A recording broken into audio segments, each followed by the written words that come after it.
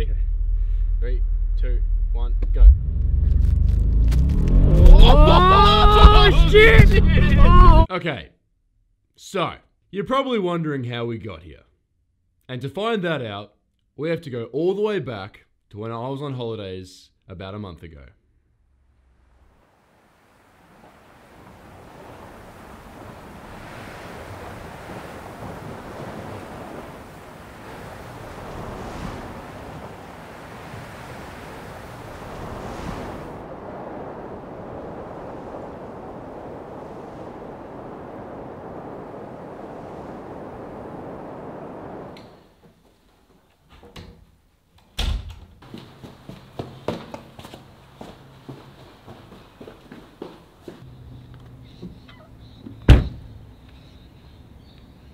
How's it going? Hope you're having a shit one. So today I have quite a bit of traveling planned. I'm currently in Noosa Heads right now, and I've got to make my way all the way over to this winery in Mickleham. I think that's how I pronounce the suburb. Mickleham. Michael. I'm going to call it Mickleham. It's my suburb. I'm doing that all today, so I've got to drive 2 hours down to Brisbane Airport for an event. A special event as well. Do I tell you now? Is that how I do storytelling? Do I tell them now and then you find out when I get there? Yeah, I think we'll just do that. Apart from that, feeling like we've already won. I can hear my heart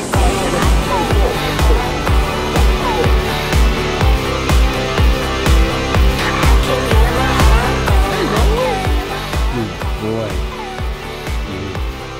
Ah, your whisker went in my eye.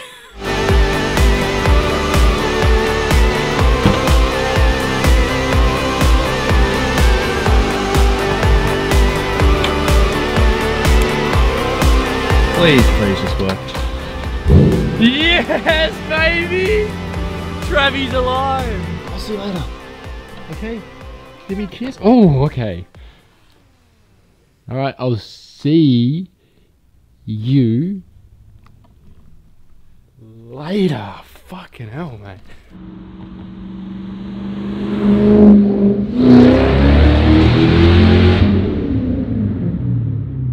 Okay, well, I believe this is it. Marnong Estate. I think that's my mate's car. I think Jamie's here. Hi, bro. Good to see you, You bro. too, man. How are ya? Good, man. When did you get back? Today. Oh, really? But I'm leaving back tomorrow. Just for this? Just for this, I came down. How are we? Oh, Garth, this is Mike. Hi, Mike. How are you? Yeah, good, thank you. How are you? Hey there, Mike. Just got to get Meg, a nice Lovely to to meet meet you. Oh, look at that. I'm feeling all legit. Alright. Thank you. Alright, so obviously we're here at the Bentley event. And they're unveiling their new 2021 Bentley Bentayga. Front, like, it's got its differences, but they're still keeping that big grille and the quad alien headlights. I rate it though. I rate that look. But the back is where like the main changes are. And probably what I would be focusing on if I was going to be taking photos of this car, which hopefully, fingers crossed, we will be able to take it out for some photos later down the track. But I like it. I think it looks really boss in silver, like this dark silver. Looks really good. The interior of these cars always amaze me. Like the amount of stitching, just how perfectly everything sort of sits here. Like after getting in these cars and photographing them, I sit back in my Subaru and it just feels like, I don't know, it's slapped together from like a Meccano box. It even smells like it's worth the money. Like, you know when you walk into a casino, that's what this car smells like. I wonder if it has launch control. What's PDC? I have no idea. Traction off. Alright. 0 to 100. Let's see what this thing can do. Oh, That pull!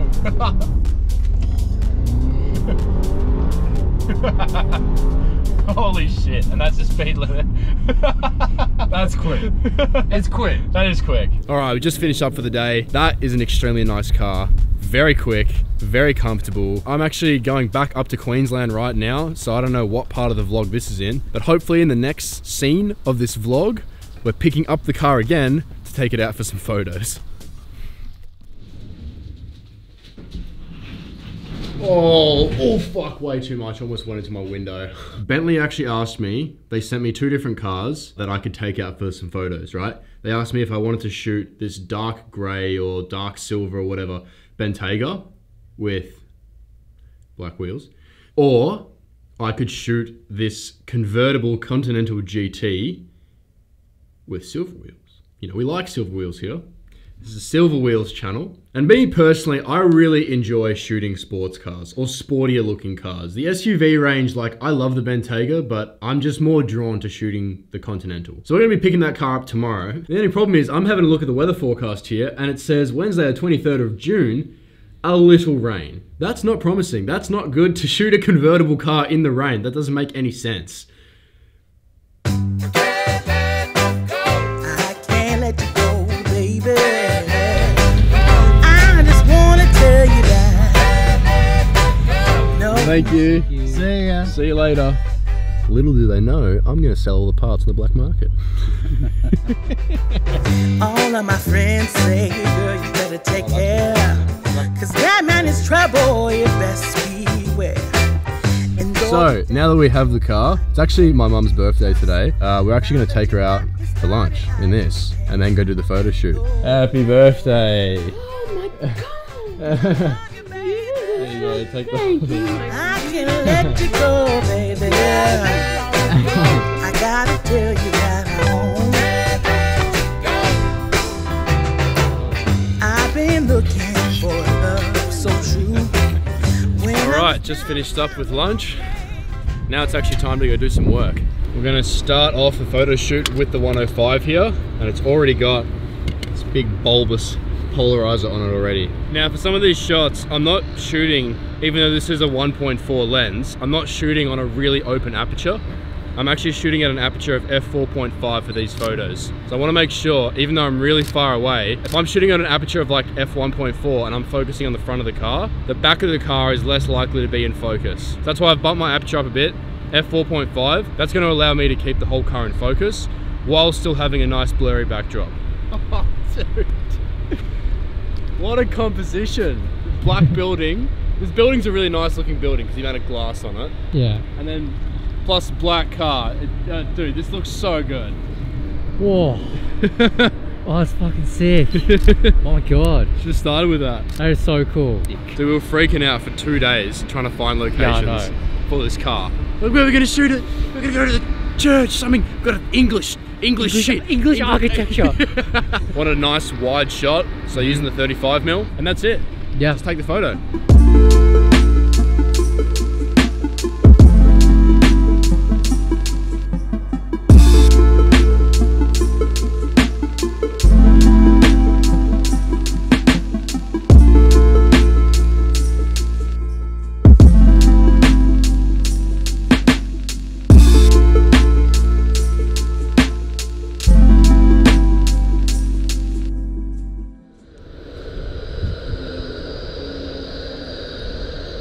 Alright, you see that tram that just passed there? That's basically the aim of this shot that we're going to take here. Very Alex Penfold-esque sort of vibe with the cars parked on the street. But the shot I had in mind here is pretty cool. Basically, we want to get a long exposure of the trams passing. And then you can see that building up there, it says Maya. And hopefully in Photoshop I can try and change that to say Bentley. But I might need to consult my good friend Lamont. Because you're a lot better than that, than I am. I reckon I'll be able to pull it off. Just definitely the most flattering angle here real quick. What we're gonna do is we're gonna chuck our camera here on a timer. You don't wanna be holding down the shutter as you're taking your shot. You wanna chuck it on a timer, so your camera counts down from however many seconds. I guess your moving subject or your tram is about to come past your subject or the car. You try and time it so it takes the shot as it's passing. Hope that makes sense. I just took this test shot. I shot it at f3.5, ISO 64. I probably don't need 64, whatever. Apparently anything under ISO 100 is artificial, but whatever. And shutter speed of 3.2 seconds. So, I mean, I might change it to f4, ISO 100, 3-second exposure, and then just let the camera do the rest. Yeah.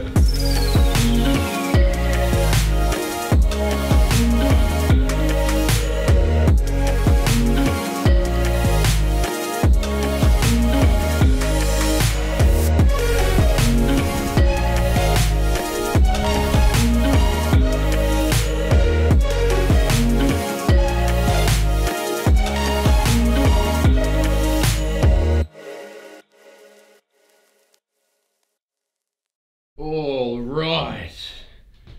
Oh. These are a lot heavier than they look. I'm just gonna put this over here. That was a donation from 7th Era. Thanks, Liam. I now am the proud owner of an iMac. Just want to say a special thank you to Bentley for sponsoring today's... No, I'm kidding. But they did give me this coffee cup, and it is now my favorite coffee cup. It's just a nice looking cup. Would you not agree? It just looks nice. I like the pattern, I like the color, and I like that it says Bentley on it. Anyway, that whole photo shoot went so smooth, honestly. One of the smoothest photo shoots that I've been on in a long time. I think because, let's have a look at my notebook here.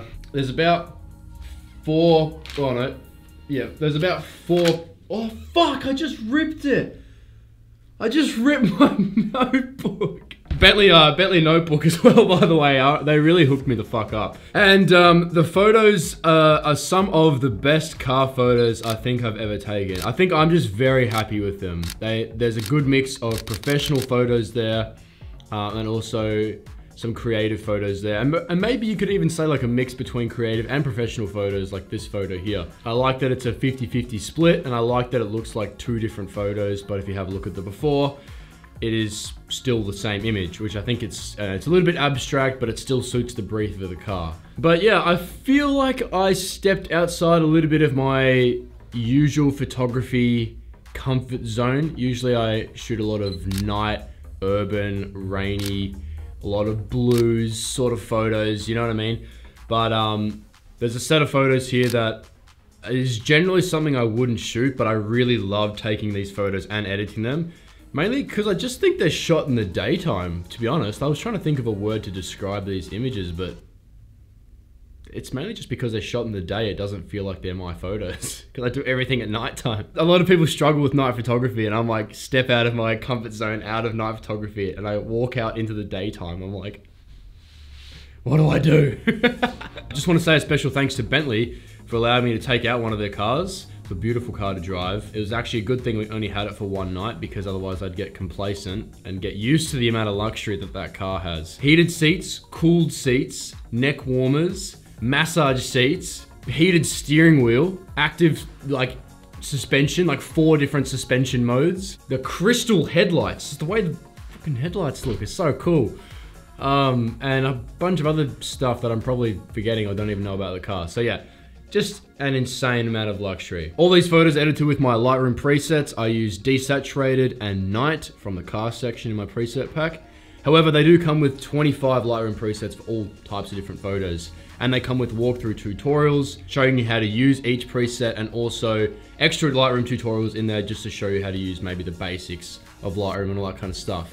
Plus 25 of my raw images for you to play around and practice your editing with. And I've linked that all in my description down below, or you can head over to streamline.store to grab yourself a pack. And also, if you want to check out the gear that I was using for all these photos, I'm gonna leave all the lenses and cameras and equipment that I was using for this video in my description there, if you want to go check that out too. Right, well that is the end of the video. I hope I taught you something new today. If I did, maybe you can leave a like down below, or help me out by hitting subscribe. But with that all said and done, have a shit one, and I'll see you in the next one.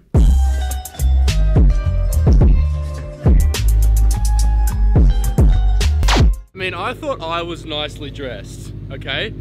Have a look at this guy. Hello. Look at you, mate. You're ready to fucking go off to Hogwarts. Off to Hogwarts.